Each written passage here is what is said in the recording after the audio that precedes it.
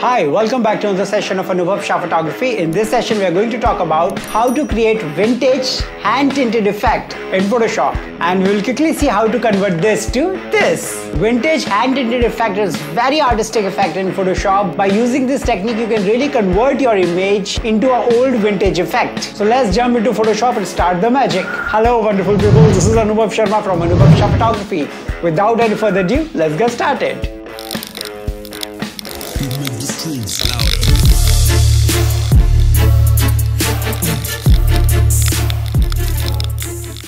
Alright, first thing first, let's open Photoshop and open the texture. So for this session, we are going to use this particular texture. You can Google it, and if you don't waste your time, just message us. We are going to send all the details to you right away. And we are going to use this pretty model to create amazing vintage hand-tinted photo. So we have this particular model which I downloaded from unsplash.com, and we have this texture. So just double click on the background and convert it to the layer. Activate your move tool by pressing V and just drag the image onto the texture. Release it. Do Command minus, Command T to transform. This is very big image. Okay.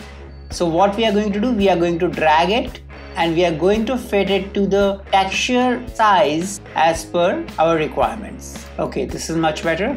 Just press enter. Just do Command A or Control A to select all. Go to image and crop and do Command D to deselect. Just select this layer. We'll call it model. We'll do Command J to make a copy and we'll go to filter, blur, Gaussian blur, and we'll make blur somewhere 5 or 5.5. Press OK. Now just simply create the masking. Grab the brush tool, make sure foreground color is selected as black, and just select soft round brush. Make hardness all the way 0 and make sure opacity and flow is 100%, and make a small click like this.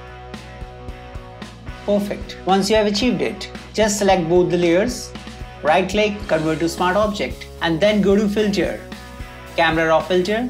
And after coming here, just go to effects. And if you are using the old version of Photoshop, go to the FX, which is the effects, and just expand the grains and the vignette.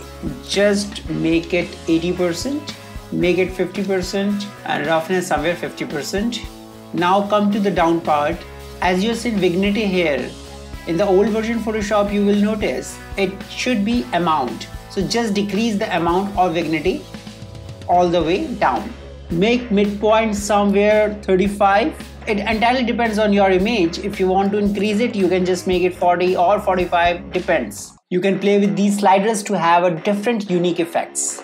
Make feather as 100 and highlights as 100 as well. Press OK. This is perfect. Now just create one vibrance layer and decrease it somewhere 50 or 55. Come to adjustments and just create one black and white layer. You can make this particular layer from this adjustment as I did, or I just delete it. There is another way. You just go to this adjustment and go to black and white. One of the same thing. Once you come here, just drag red and yellow all the way up and change its blending mode to difference and just decrease the opacity somewhere 20. And after achieving it, just come to this particular background of texture, just double click, make it to the layer. We'll call it texture and we will just drag it to the top. Just change its blending mode to lighten.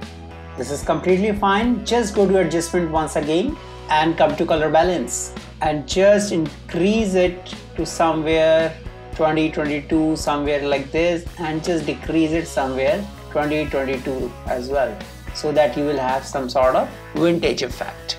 And this is completely fine. Just select your texture, make a masking. It is optional. If you want, you can do that, otherwise you can skip it.